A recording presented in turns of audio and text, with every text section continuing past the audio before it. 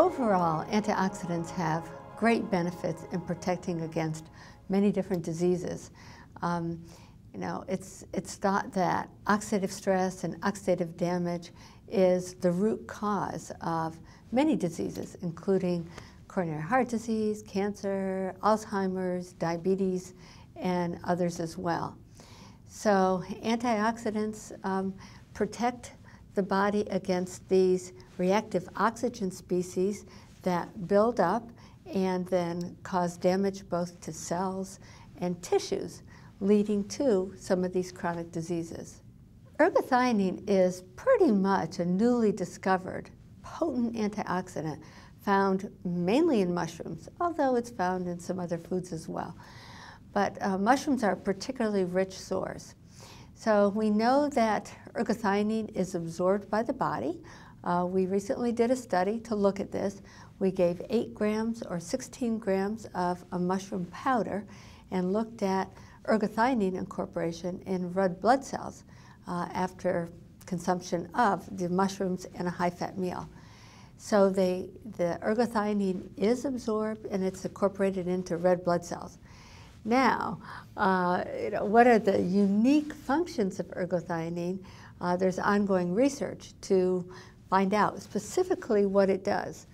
Nonetheless, it's a potent antioxidant, and nutritionists and health professionals value food-based antioxidants and basically recommend consumption of foods that are rich sources of antioxidants for their projected health benefits. We think that they may have very distinct, unique effects. And so that's why people should incorporate mushrooms, for example, in their diets to get a source of ergothioneine from foods that they eat. I think consumers need to eat a lot of fruits and vegetables. And in general, nutritionists recommend 8 to 10 servings a day. And certainly, mushrooms should be included in those fruits and vegetables that people typically eat. Our research found that either 8 grams or 16 grams of mushrooms consumed with about 60 grams of fat, the typical amount that people consume with a meal, a lunch meal, a dinner meal, helps to blunt that after meal fat response. So rather than have high fat levels in the blood, the mushrooms cause lower fat levels in the blood. And many health professionals think that this is a big health benefit, at least as it relates to cardiovascular disease. And we know that when fat clearance is sluggish, it can cause problems and contribute to atherosclerosis.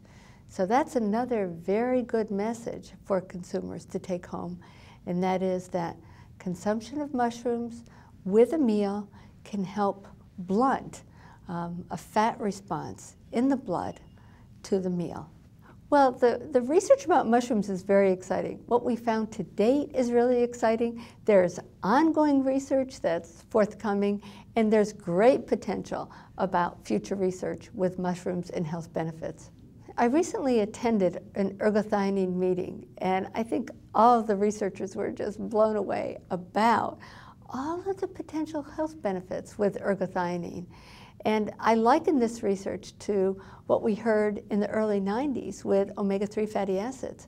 And then, thereafter, the research just flowed. And now everybody recognizes health benefits of omega-3 fatty acids.